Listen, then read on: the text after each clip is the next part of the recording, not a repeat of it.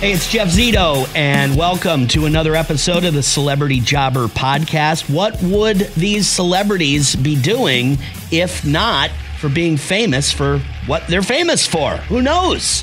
What was their first job and their big break? How did they get to be famous in the first place? Sometimes it's just a lot of hard work over time, and then sometimes it's a chance phone call. So I got a pretty crazy phone call from one Duane the Dog Chapman. It was a few months ago, and, well, we'll get into that when we talk to Dog. But he called me out of the blue, and we started somewhat of a relationship, and now we're going to find out what this guy used to do before he was the most famous bounty hunter in the world. The Dog.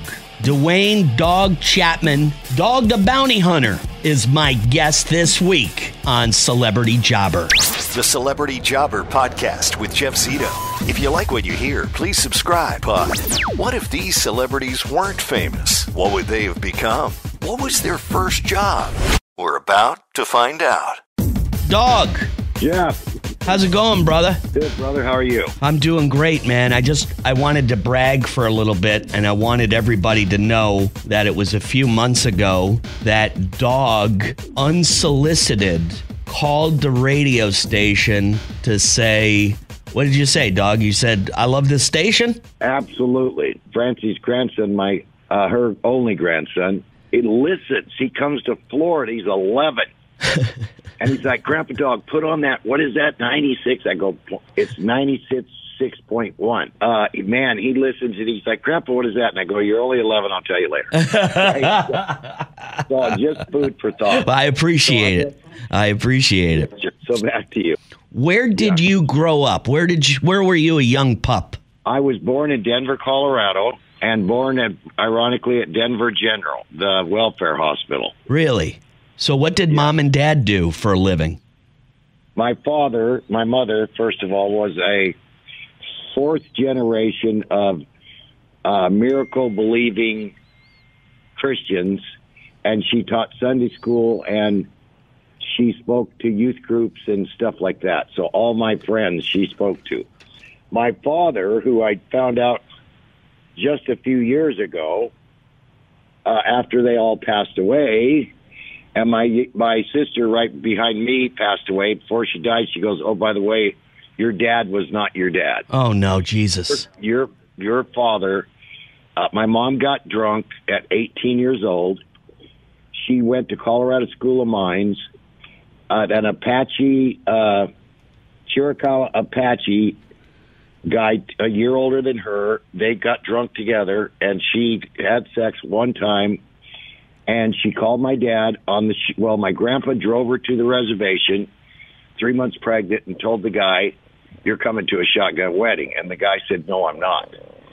So my dad and my mom were raised across the street from each other. Oh, my gosh. So my dad always had a crush on my mother. So she sent a message to him, a telegraph on the ship in the Navy. If you come home right now, I'll marry you. And, of course, he flew home and married her. So and my mom never, ever told me a lie. But she did say, it's okay to tell a white lie. And so she never told me. My dad physically beat me, as far as pants down, over the couch, even in front of my sisters, and wailed on me. Okay, I mean wailed. I had bruises. I couldn't even shower in school. And so at 14, I pulled a knife on him. And I said, if you touch me, I always used to say, are you sure, Mom, that's my real dad? And I didn't even realize what I was saying, because he would not let me look at his face. And when I did, when he was beating me, he looked so mean and mad, right? A lot of people say, well, that's how your dad made you what you are. No, I'd have been the president or the head of the FBI. Right. If I wouldn't have turned right when I was 14 or turned left instead of right. I then joined, at 15, the Devil's Disciples, which was a sister club to the Hells Angels. We partied together. So that's a 1%. You were a 1%er? Yeah. Outlaw? Yes. And at 16, I became, because my daddy made me go to boxing. He was a champion boxer in the Navy. So to learn yes sir, no sir, I got a black belt. I had to go to karate, and then I had to box. That is one thing he taught me. So now you're in a motorcycle gang. It seems like you're kind of going off in the wrong direction. So you got in some trouble and you served 18 months in the Texas State Penitentiary. What did you do, and how old were you when you served time? I was 23. I was Sergeant of Arms for the Disciples. I moved to Texas with my first wife, and I had never heard of Texas. And, when y'all coming down here, I was like, what are they talking? And so as I was there, the two brothers, disciples, because they were there too, they came, Ray, my president, started a chapter in Pampa, Amarillo. And so one night they came to get me, and we would go coyote hunting. I had a coyote collar. We'd shoot a lot of things, animals, right? Right. So they came by to get me, and we said, let's stop by Jerry, who I knew really good, Oliver's house, and buy some pot. So we pulled up. My brother Donnie Cocktail was severely drunk. I'm going to rob this guy. I go, no, you're not. This guy is going to kill you. He was a pimp and went to prison for pimping and pandering out of Texas. Okay. He'd been there twice. This is a tough guy, right? So my brother Donnie snuck a 12-gauge single-barrel shotgun in the house in his jacket, and he didn't put a single barrel where you flipped it open. He didn't put the bottom wood stock on. Oh, no. And so he pulled it on Jerry. Jerry grabbed it. We're out in the car. We hear boom, and we're like, oh, my God, Jerry shot him, right? Because it didn't sound like a shotgun. It was muffled. He comes running out of the house, full run, and his hand is all ripped up. So get him in the car, I say. Go to the hospital. My sister Cheryl was driving, my disciple sister. So on the way to the hospital, he goes, man, I hit him in the shoulder. And I'm like, I told you don't hit that guy. He goes, no, I shot him in the shoulder. And I'm like, with what? And he's like, with the shotgun. And I'm like, oh, my God. Get him to the hospital. I'm going to see Jerry. So I took him to the hospital, or they took him to the hospital, dropped me off at home. And so Leland's mom and Duane Lee's mom said, what's going on? And we had a Princess phone back then. And I called 911 to send the cops to Jerry's house. When I hung the phone up, it didn't hang up. Oh, no. So I told LaFonda the story, and I went over there. Jerry was alive, Officer Love, and he said to Jerry on the stretcher, who was it? And they pulled the thing off his mouth. He said, the devil's disciples. And I was like, oh, God. And then he goes, Officer Love said, was it Dog? And he goes, no, but it was his brothers. So, oh, good, I'm in the clear. The next morning, the radio went off at 6:30 a.m., and it said, Dog Disciple, also known as Duane Chapman, is being sought for the shotgun massacre slaying last night in Pampa, Texas. Jerry died. Oh, no. So all of us were arrested for first-degree murder. And that's okay. I'm raised in Colorado. That's okay. I didn't go in the house. Donnie didn't mean to. That's involuntary, or maybe second or third degree murder. Don't worry. Everything's cool. I get out on bond. The bond's only $5,000. I'm like, I'm good. Go to trial in a year. Back then in Texas, in the 70s, 77, if you were there and did not call the police to report it, even though I called the ambulance, right? We didn't have 911 then. I dialed something else, right? Right. And for ambulance service, which was a little sticker on the phone. So my lawyer's like, well, he did call. No, he didn't. So the jury came back, unanimous decision. All took them a day. All of us convicted. So Granger McElhamey gave me 5 years and a day. So I go down to penitentiary. Oh, my God. Right? Oh, my God is right. I've never seen nothing like that. I bet. I've been in county jails all over. Phoenix, San Francisco. I never went to prison. So I was there thinking, oh, my God. So I say, God, that's it. I'm so sorry. I'll go back to my roots. So I became warden's barber. That is the most prestigious job in the prison.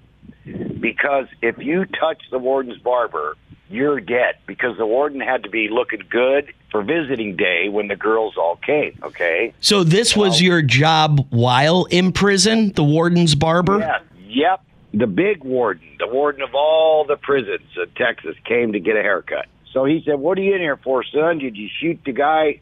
Back then in the early 70s, if you shot a man that was with your wife, literally, right, you had justifiable homicide, and I think they called it, some kind of feeling. I forget what they called it. So he said, is that what happened to your wife and you walked in on him? And I said, no, sir.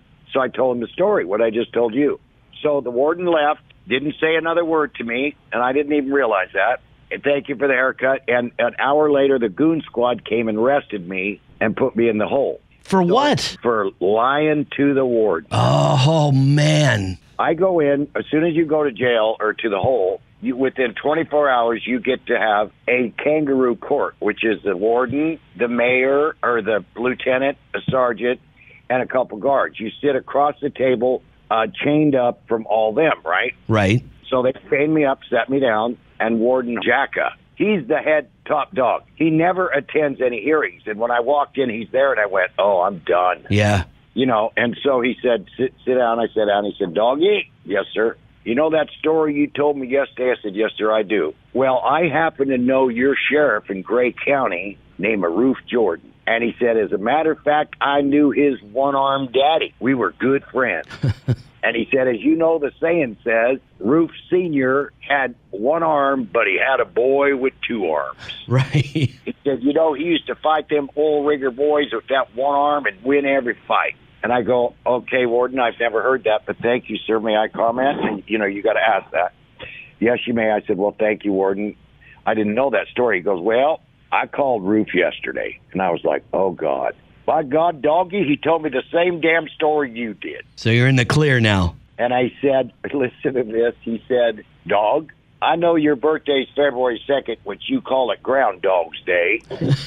He said, but I can change any order I want to. I'm hereby issuing you a clemency pardon, son.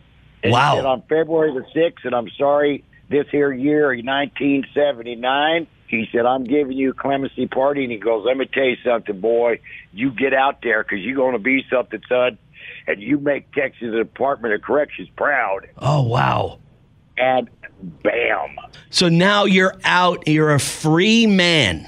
And, yes. and then do you decide to become a bounty hunter?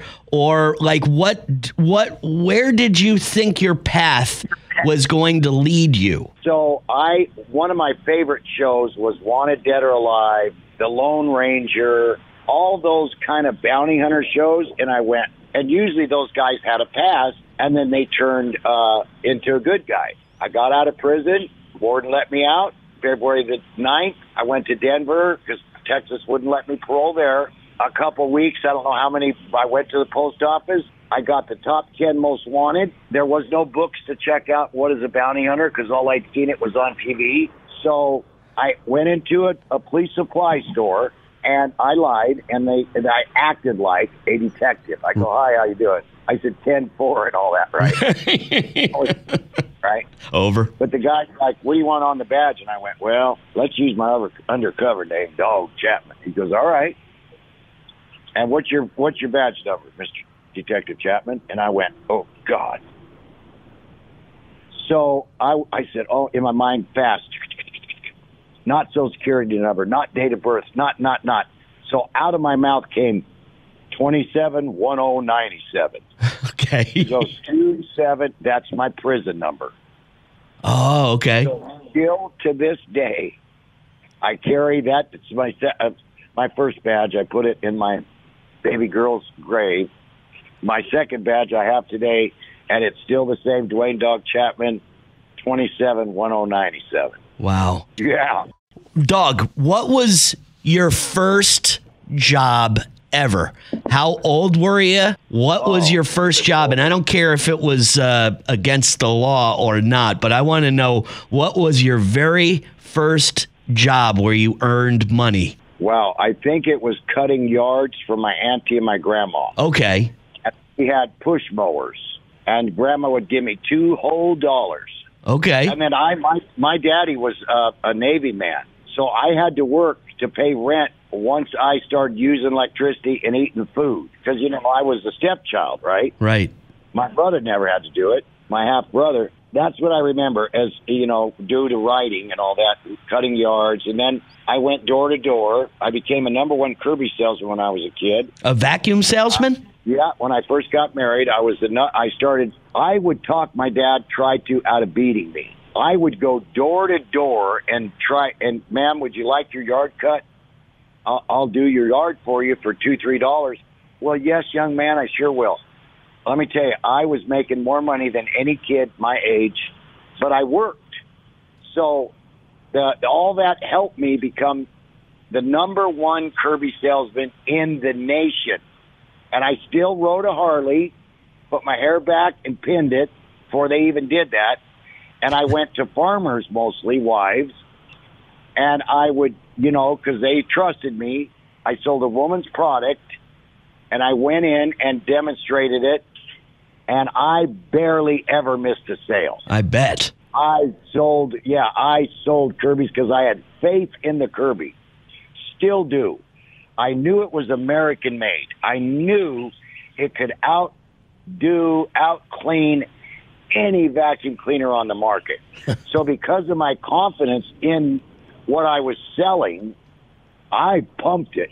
Right. And of course, I had a trainer that trained me, a mentor on how to sell, one of the greatest salesmen in the world, Dale Newman Hunt.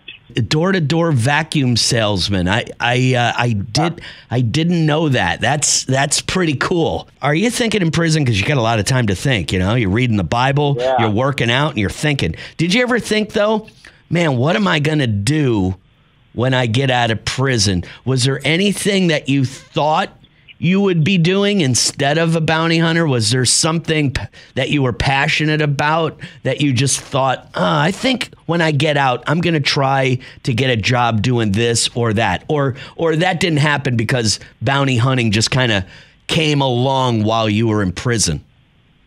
Well, I never thought bounty hunting, okay? What I thought about was at Kirby, of course, because I was successful. But if you had a felony, you couldn't go door to door. Okay. With a product, especially murder. So that was out. Right. So the other one was in the Devil's Disciples back then, they called them the Dirty Dozen. And there was allegedly 12 that had been convicted of first-degree murder. And they were a lot more respected and feared than any 1%er in the club. Right. So my options were the Dirty Dozen, and there was no other option. That was a life of crime. So it was a life of crime. Of course, I learned so much in prison on how to pick locks, how to cover up this and that. Right. I was taught by the best. I've always been mentored by the best, whether it be the Lord, a marriage, criminal activities. I had one of the most geniuses, IQ so high that was in prison, taught me so much about. And so I thought, well, I'm going to just, I got to be a Dirty Dozen. I got to come out and be that. And, right. Ask God before I take my last breath to forgive me. I'm so glad you went the other way, dog. Obviously, so is a lot of people. I want to know about your big break. So you're a bounty hunter. You're successful at it. How did A&E find you, discover you, and say, wow, look at this guy. He's got the hair. He's got the look. He's in Hawaii. How did you get discovered and become a household name, Dog the Bounty Hunter? The FBI had a warrant on a guy named Ricky. And so I pulled over, and there's all these cars that look the same, and they all look like Men in Black back then, right? And I started being trained also by the FBI, and I can say it now. And so I get there, they go, we're the FBI, where you've got a warrant for him. I go, well, search me so I can reach my pocket. So they do. And I go, you see this warrant? Is yours notarized, certified? They go, no, I go, sorry, and I turned around and walked away. Okay. Now, Rick, before the reason they're all crouched down, because Ricky's shooting. I said, they yelled at me, don't stop. He shot at us 3 times. I go, 3? No, he shot at us 6 times. I said, are you sure 6? They go, yeah. I said, okay, I'm going the door. So I go up, they shut up, right? I knock on the door. Ricky, yeah, it's Dog Chapman. Ricky, you need to come out of here with your hands up, brother. These feds, they're feds. I go, they're going to boot this door in. They're going to put more holes in you than they did Bonnie and Clyde. He's like, Dog, don't come in. I go, shut up. I kick the door right in. He's behind his couch. I go, Ricky, I see the couch. I know you're back there. You think that couch is going to stop a bullet? And he stood up with the gun to his side, and he goes, Dog, don't let him take me. And I said, well, I'm going to take you. And I knew he was out of bullets. He had 6 shots, right? Right. And so I'm figuring all this out, right? So I arrest him. Don't cuff me, dog. Don't put the chains on me. I go, listen, my left hand, I cuffed his left hand to mine. We walked out the door. So the feds came running up, took him into custody. Dog. I said, don't worry, brother. I'll help you. So the feds go, listen, the way you are is this guy like Tony Robbins. You know who's that? I go, no. He's a guru, blah, blah, blah. Well, I heard of Zig Ziglar and all them from Kirby. And they said he's the new modern Zig Ziglar. And I go, okay, we want to tell him about you. So I get a call from Anthony Robbins. He's like, hi. I'm like, yes, sir. Would you come to one of my meetings in Texas? I go, listen, I'm never going to step my foot back. No way, yeah. Thank you. And he goes, for $5,000. My mother goes, he'll be there. What day? I go, and Martin Sheen is there. Candy, the guy that died, the comedian's wife, is there. She's an opera singer. The guy who did Batman, I forget his name. Him and his wife were there. So Martin Sheen, I start talking with Tony Robbins. We break up in groups because Tony made me take his class. So I'm with Martin Sheen, and he's like, let me tell you something, man. You need a TV show. I can't believe you're kicking the family door in and taking Mama off the stove and dragging her to jail. I go, Martin, I don't do that because I don't arrest too many women because I take a woman with me at all times if I do a woman. Right. Thank you. He goes, I am going to hook you up. I did Dirty Jobs in the 90s. Oh, the show. Okay. Yeah. And A&E, Nancy Dubuque, called me. And several networks called me and said, it wasn't A&E, I did it for. And they said, listen, we need to give you a show. And Sharon and Ozzy, Sharon was my mentor then, and she said, listen, shoot from the hip, dog. Don't take any kind of scripts. I know you can't read, dog. Shoot from the hip, watch your language, and let it fly. I always say a prayer because I got my babies there. So I always say, in Jesus' name, amen. So the network said, I won't mention them, the fake news network said, we don't mind if you pray, but we have a lot of different religions, so can you drop Jesus' name? I said, oh, sure, So Nancy Dubuque at A&E, who offered the least of anybody, Honey Boo Boo salary, said, we'll let you say in Jesus' name and see how it goes. Third or fourth show, she brought me in and said, listen to me, dog. We don't care if you say in Buddha's name. You just broke Miss Gotti's record. Oh, that was Victoria Gotti, Growing Up Gotti. That was the big show on A&E at the time. And then Dog the Bounty Hunter became the #1 show. Yeah, we broke her record. So she came up to the motel room. We're all at the Hilton in New York and knock on the door, out in the door, and there she was, beautiful, right? And I go, hi. She goes, I have a gun. And I go, I figured you might. Right. She goes, you're so lucky that I don't put a hit out on your ass. And I go, why? She goes, you damn dog, you broke my record. That's funny. We became great friends. I bet. And then the last season with Beth showing her demise, which I couldn't believe she did. I can't either.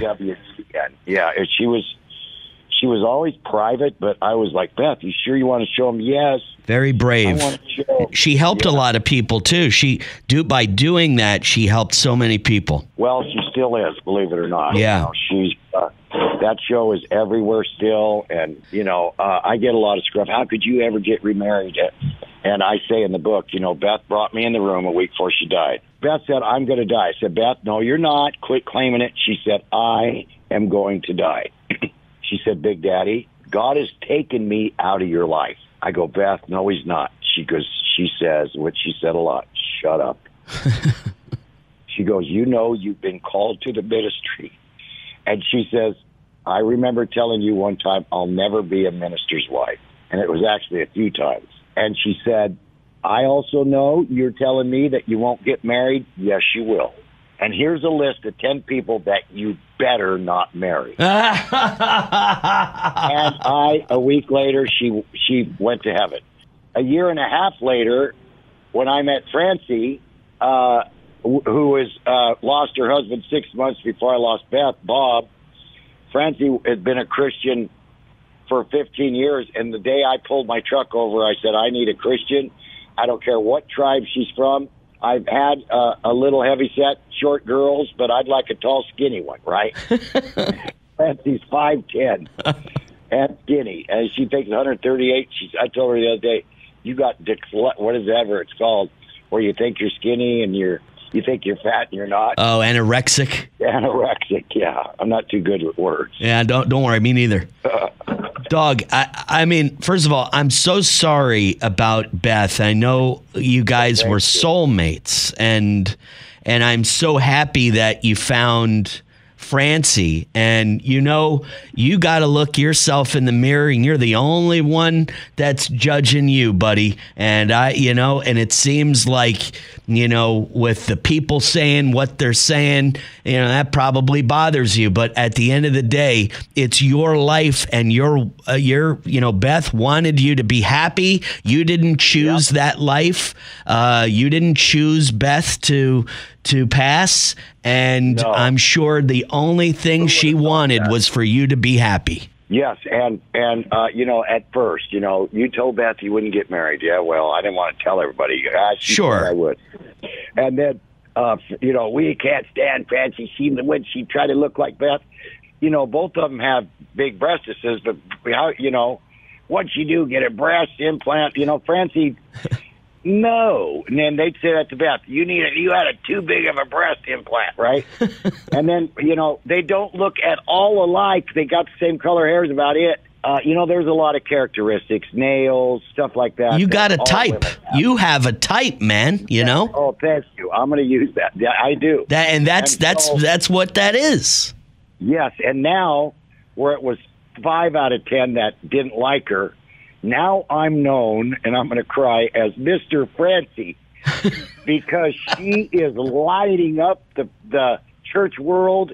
You ought to hear that woman speak. I'm telling you, man, and she was a rancher. Wow. She worked like a man. She is the most feminine girl I have ever met. So many things about her are so prissy.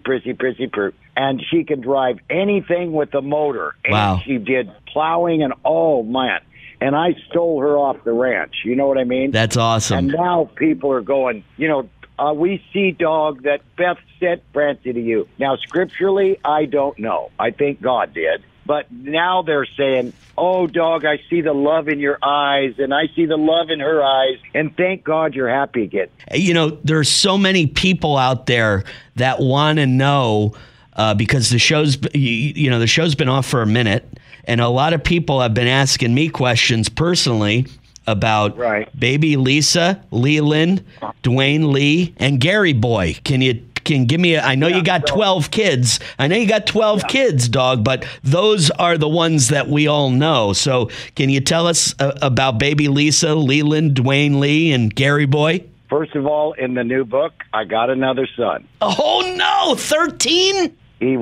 I was 15, and so is his mother, and I'll stop there and let you read it. Okay, wow. So baby Lisa's still my baby Lisa, and she lives in Hawaii. She's moving to Alabama. Man, I got 27 grandkids and 4 great-grandkids. Now that John's got 5.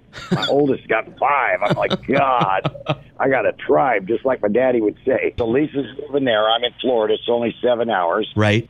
Next in line is, first in line really is Duane Lee. Duane Lee was always, I'm Duane Lee I'm Duane Lee Chapman the first. I'm Duane Lee Chapman the second to none, because he was the oldest. And then Christopher popped up. I didn't know him till he turned 19. He was in jail, and the mother-in-law called me and said, you got a baby. And I had, I didn't even have to have DNA with Christopher. He looks so much like me, and so does John, but we did DNA. Francie made us.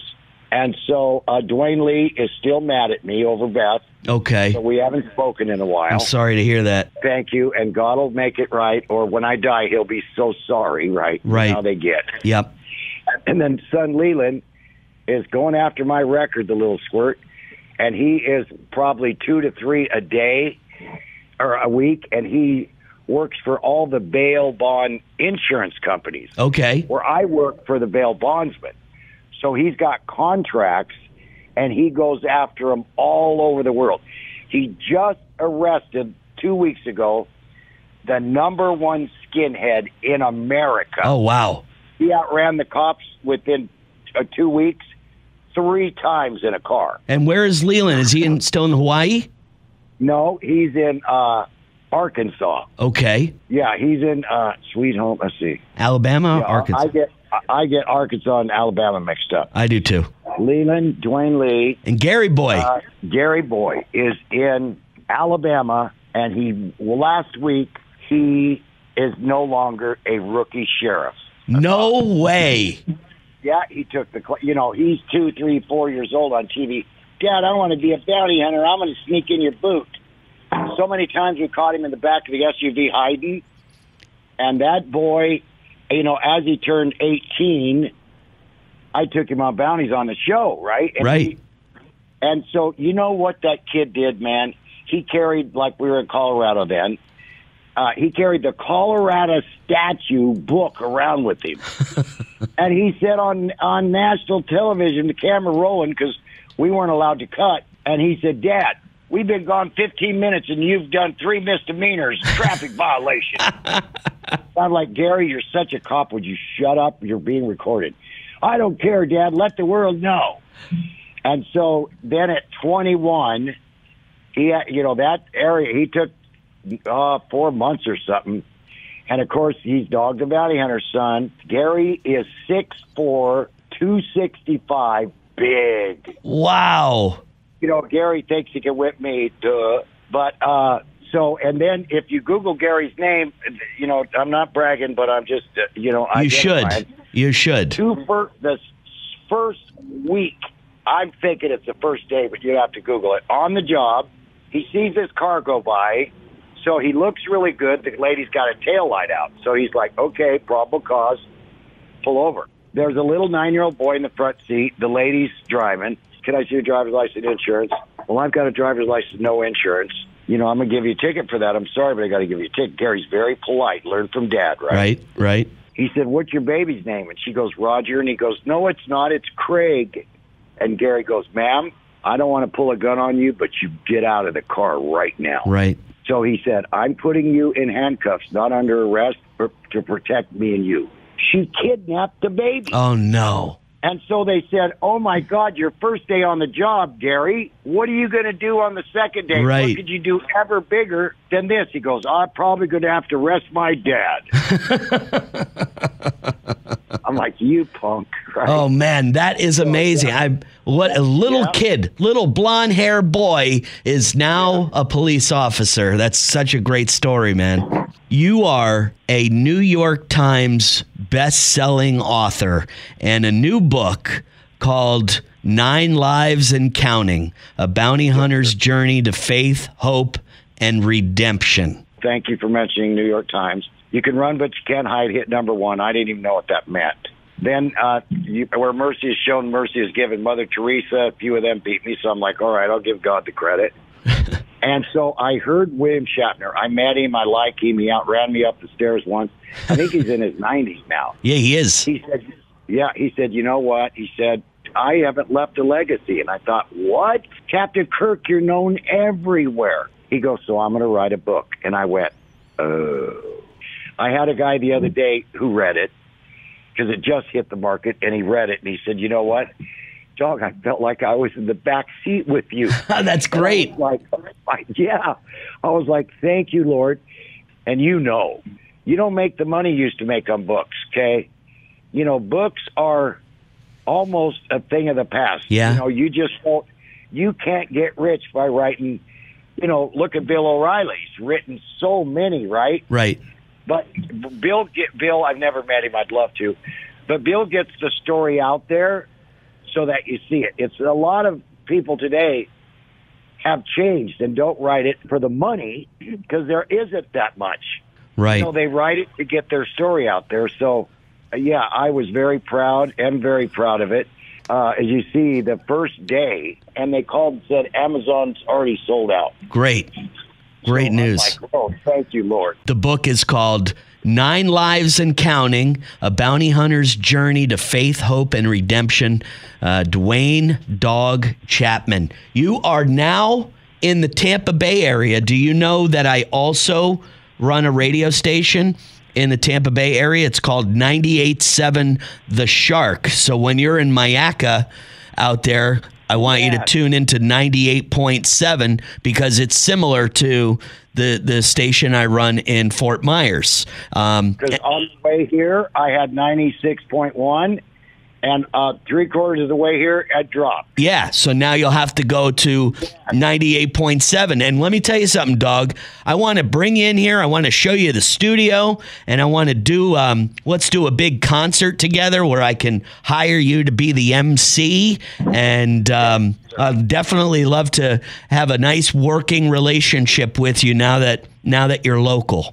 Thank you, brother. Love you. Thank you very much. Aloha. Thank you. And I really appreciate your time. Oh, right on, brother. Right on. And let's chat soon again, really. Please. Thank you, sir. And remember, I called you. You didn't call me. So I appreciate you letting me be on. Thank you. Thank you, Dog. Take care, buddy. God bless. Aloha. God bless you, sir. Thank you. This is like such an inspirational story from, the beginning when, he had a father who was very abusive. He just found out that was not his real father. He gets into trouble because of the abusive household that he lived in. He gets in trouble, joins a 1%er motorcycle gang when he is in his teens, which leads him to a conviction of first-degree murder, and does a few years in the 70s and has to turn his life around. He said his father wanted to burn his birth certificate. His mother was disappointed in him. He could have gone in one of two different directions. He could have stayed straight. He could have gone back to the life of crime. He stays straight. He becomes a bounty hunter. His first job, he said, mowing lawns, but a little bit after that, like a real job, after, being in the motorcycle gang and, probably some criminal activity, which still counts as a job, he's a door-to-door Kirby vacuum cleaner salesman. Can you imagine if that guy with that haircut comes up to your front door, knocking on your door, wanting to sell you a vacuum cleaner? I don't know what I would do. I probably, just by judging him, if I didn't know him and didn't know what a great guy he is, I'd probably close the door and run away from him. But you don't want to run away from the dog.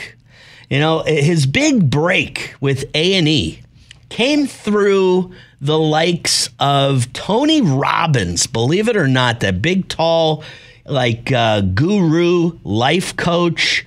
And I'm not sure how Dog got hooked up with Tony Robbins, but it seemed like, by being a bounty hunter and catching some pretty important people, he, met some pretty important people along the way. One of those people, Tony Robbins. And one thing led to another. He ends up getting little TV gigs. He said he did dirty jobs once in the 90s. And then he got the deal to become Dog the Bounty Hunter.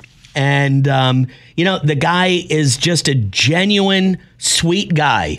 And I just love his honesty. He talked about his ex-wife. I shouldn't say his ex-wife because they didn't divorce. He lost her. She passed away. Beth had cancer. She was a huge part of his life. She was a huge part of the show. And then Dog, of course, goes into, finding love again and marrying Francie. And I'm just so happy for him.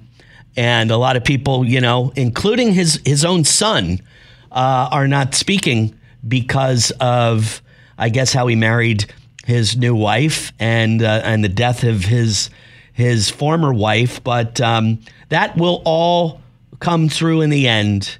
And Dog says God will take care of it. And he's an interesting guy, a man of the Lord. His mother was, preaching the gospel to him at a very young age. It's very important to him. And it's one of the things I loved about the show, Dog the Bounty Hunter.